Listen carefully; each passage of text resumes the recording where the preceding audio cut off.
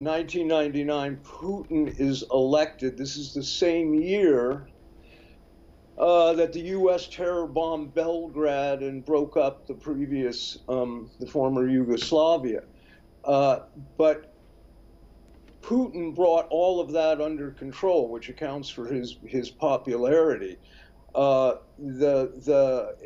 got rid of the oligarchs. The standard of living increased considerably. And he brought order and a sense of dignity back to the Russian people. Now we also can go back to James Baker's promise to Gorbachev that NATO wouldn't expand eastward. Since that promise, which was broken almost immediately, the U.S. has incorporated, I don't know how many countries, 9 or something, and continue to expand eastward.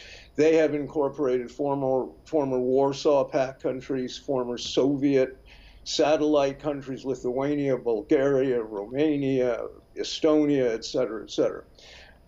The Bucharest Declaration sort of nominated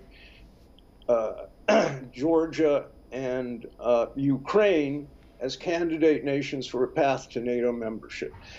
Then we had Saakashvili triggering a sort of civil war when he attacked South Ossetia, and Putin acted on that because these are countries that are bordering Russia. I mean, there was only so much that Russia was going to tolerate at that point with the eastward expansion. But the U.S. continued with this idea of incorporating Ukraine into NATO, and this was never going to be acceptable to Russia. Now, remember that the coup in 2014 that put this fascist regime in power in Kiev, these are people that are the legatees of the fascists in Ukraine that took power when Hitler invaded Poland and unleashed one of the worst pogroms in the entire 20th century. 120,000 Poles, Jews, Roma, Russians were butchered, slaughtered by hand, chopped up, mostly women and children, set on fire. The orgy of violence was so extreme that the German Reich actually came in and stopped it. It offended even the German Nazis. The leader of that Ukrainian nationalist fascist party was Stefan Bandera. And the regime in Kiev right now has made Bandera a national hero. There's a statue of him now. These are the people that the West is aligning with. So these are just some of the kind of key dates that you're looking at here. The question that looms over all of this is, what was Russia supposed to do?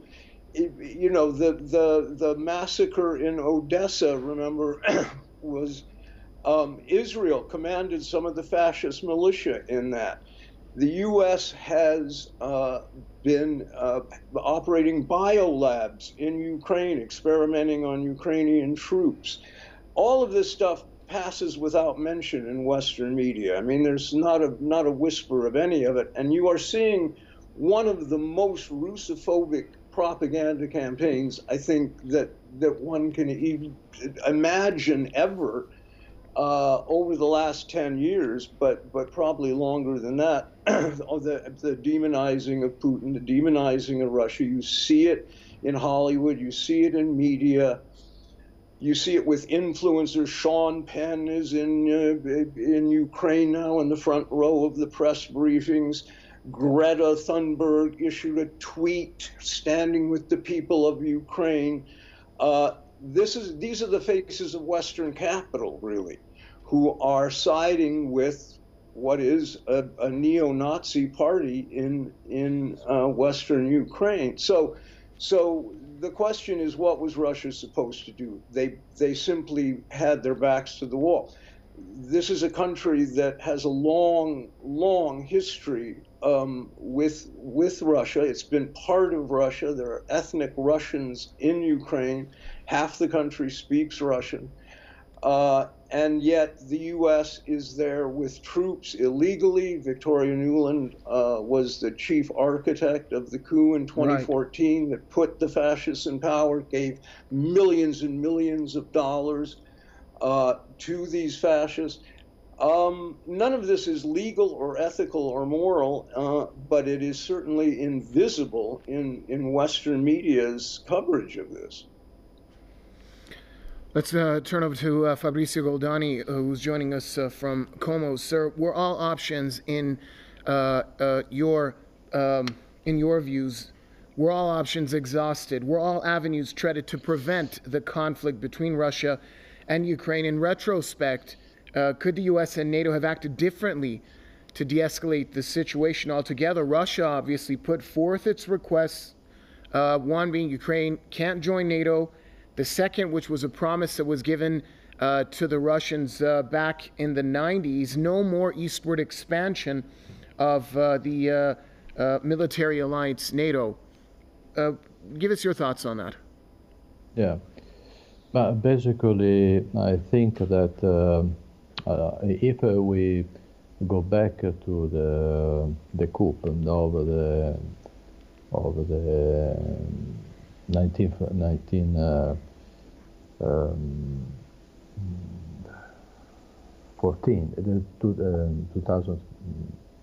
2014, where the Nuland basically declared that they have injected in the Ukraine economy $5 billion to create a color revolution.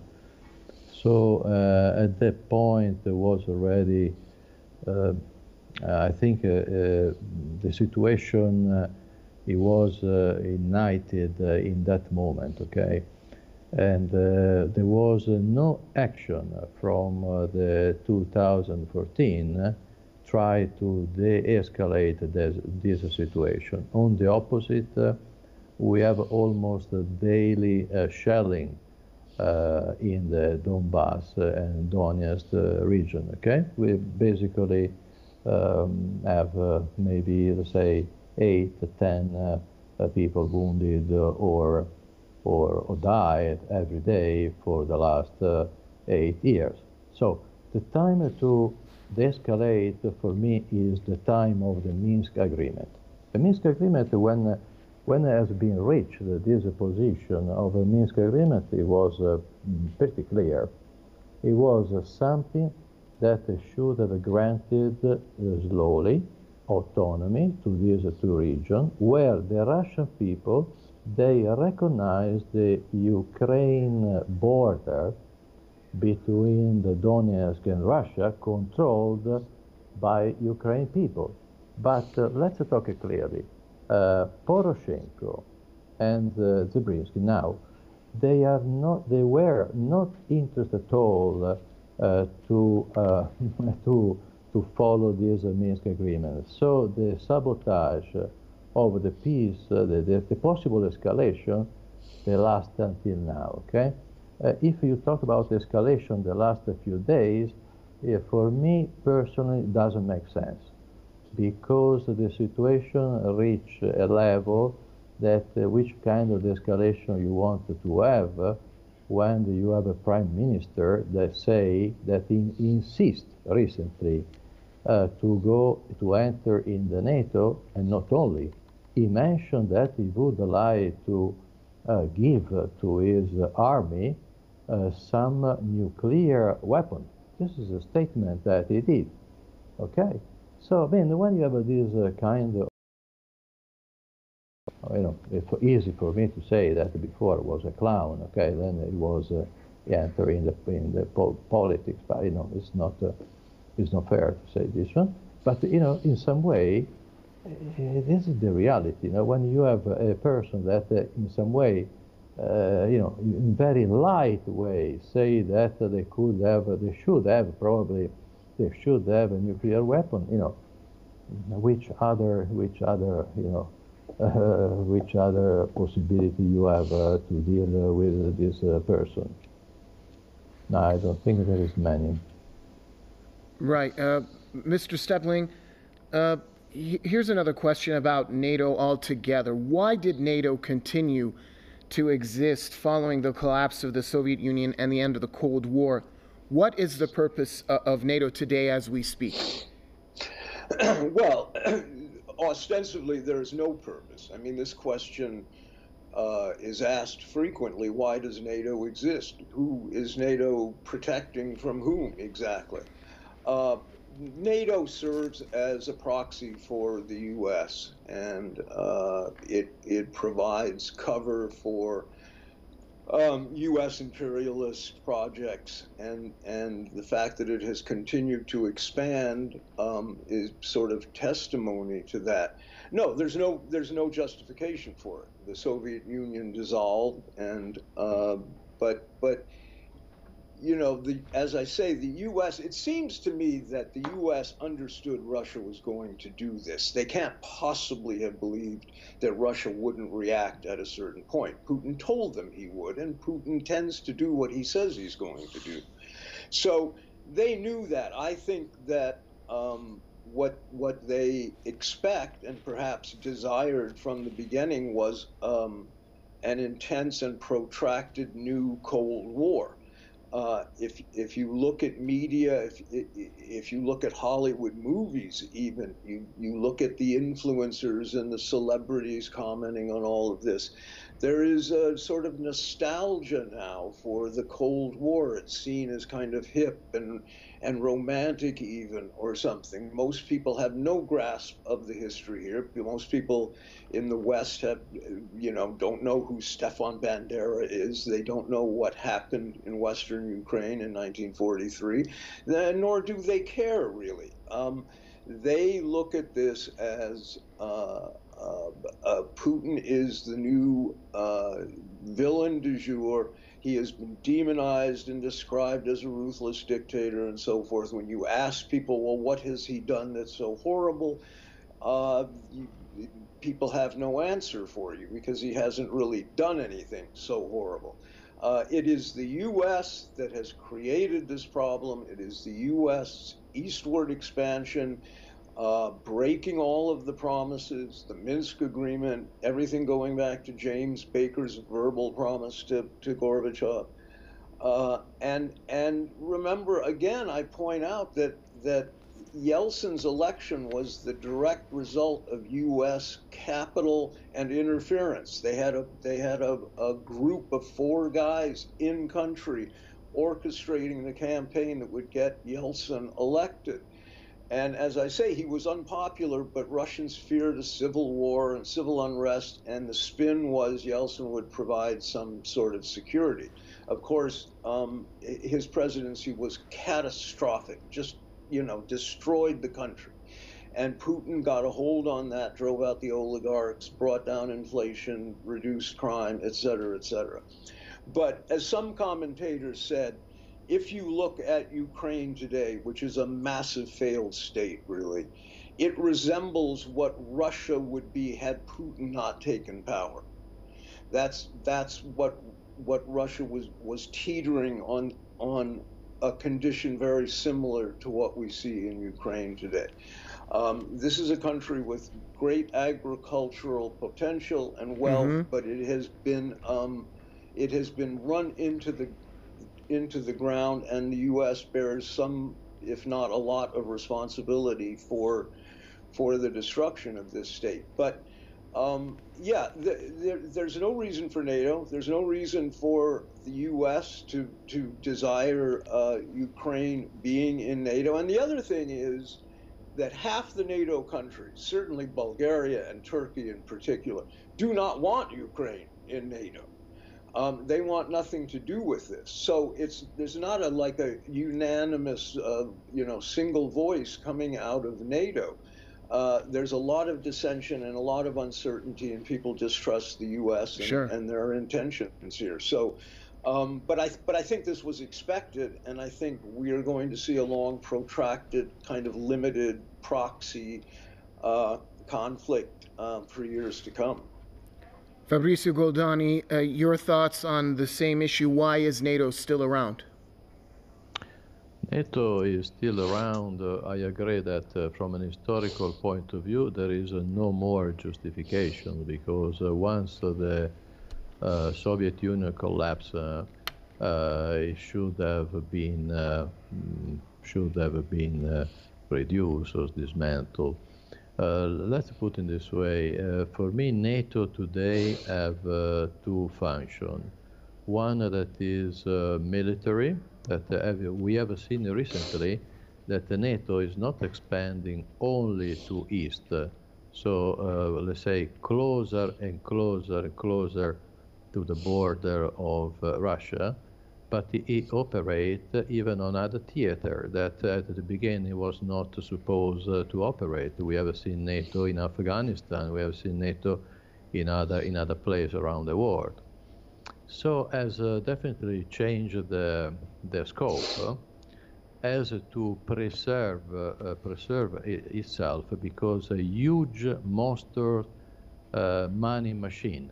We have to think that the spending for the defense in Europe is something around 2% of the GDP, and many other costs are not included. So actually it's more than 2% of the GDP.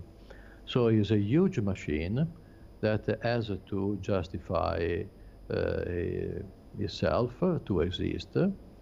And I want to add another thing. So that also has a political reason. NATO is the organ where the foreign policy of Europe is generated.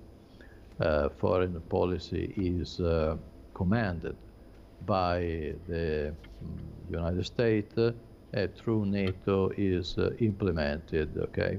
This is the real function that today the NATO really have, is to keep the European, not the European Union, but the European countries under control.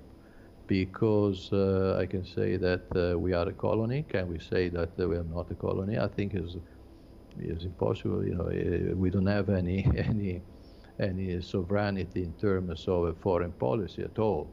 So we, as a military function, NATO has also a political function. John Steppling, the Ukrainian president, he recently said that his country has been left alone. Correct me if I'm wrong, but Ukraine was expecting definitely more from the U.S. and from NATO. Kiev had assurances in the past that they would be assisted in a time of need. Why is that not happening right now? Why is the U.S. not willing to go to any lengths to protect its allies? We've seen this before. We've seen this pattern before, namely in Afghanistan as well. Well, protect them from what exactly? Russia is not going to go in and slaughter the residents of Western Ukraine. I mean, from Putin's point of view, he called this a denazification mission. And that's as good a description as anything. This is an illegal government in Kiev, put in power by the United States and Victoria Nuland and John McCain and Joe Biden, all the architects, Hillary Clinton, that saw this as a sort of realpolitik gesture. They had no illusions about the people they were putting in power. They knew they were Nazis. The Svoboda Party, the Azov Battalion, they wear swastikas. There are photographs of John McCain on stage with a swastika behind him. I mean, so, but the Western populace is sort of sheltered from this reality. The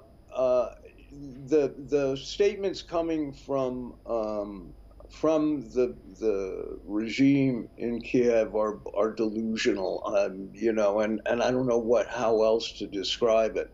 The U.S. is not going to enter into a serious military confrontation with Russia. They're just not going to do that. Thankfully, I mean, they're not. At least it seems they're not quite that insane. But NATO is, as your other commentator pointed out, NATO is justification for increased defense spending and these bloated defense budgets. We've seen private security forces hired by the U.S. government, Blackwater, whatever it's called, sent into the region. there's going to be all manner of that. And as I pointed out before, you know, the U.S. has biolabs in Ukraine. They have been developing gene editing techniques with GM insects and so forth. This all flies under the radar. It's all technically illegal too, but the U.S. had no good intentions. The regime in Kiev had no good intentions. They have been killing people throughout the last couple of years, kind of indiscriminately, and carrying out bombing raids and small militia operations. So they're not victims here. The Western media keeps trying to paint Russia as the aggressor. They are not. They are defending rationally their sovereignty. I mean, this is a country that is the former part of the Soviet Union. It's next door to Russia. They border Russia, and there was no way that I think Putin could allow anything to escalate further than it already had. I mean, I keep asking a rhetorical question here. What was Russia supposed to do? The aggression here lies with the U.S. and NATO. It's that simple, really. And one quick question before we wrap up the program, Mr. Fabrizio Goldani, the UK Armed Forces Minister has stated that British and NATO troops must not play an active role in the conflict in Ukraine following Russia's attacks. Has the United States and NATO left Ukraine high and dry right now? I think that basically the the idea that the NATO troop has not to be moved in Ukraine is in all military that or analysts that we have seen. We have let's say seen interview in the last 2 days. None of them basically. All of them say that NATO will not be involved on the ground and has not to be involved on the ground. This is something that we have seen even on the mainstream media from some high officer like general and these kind of things that are retired now, and they comment what NATO should do it. So I think that this is probably what will happen. We will see some increasing of a NATO power around Ukraine, but not definitely entering in the country. All right, thanks a lot. Author and commentator John Steppling joining us from Inderøy, Norway, and writer and political analyst Fabrizio Goldani joining us from Como, Italy. With that, it brings us to an end here on this edition of our extended coverage of the Russian-Ukrainian conflict. Of course, we're going to be focusing on that more later on in our Spotlight program. Do stay tuned, though. We'll be back on the top of the hour with our news in brief. Bye for now, everybody.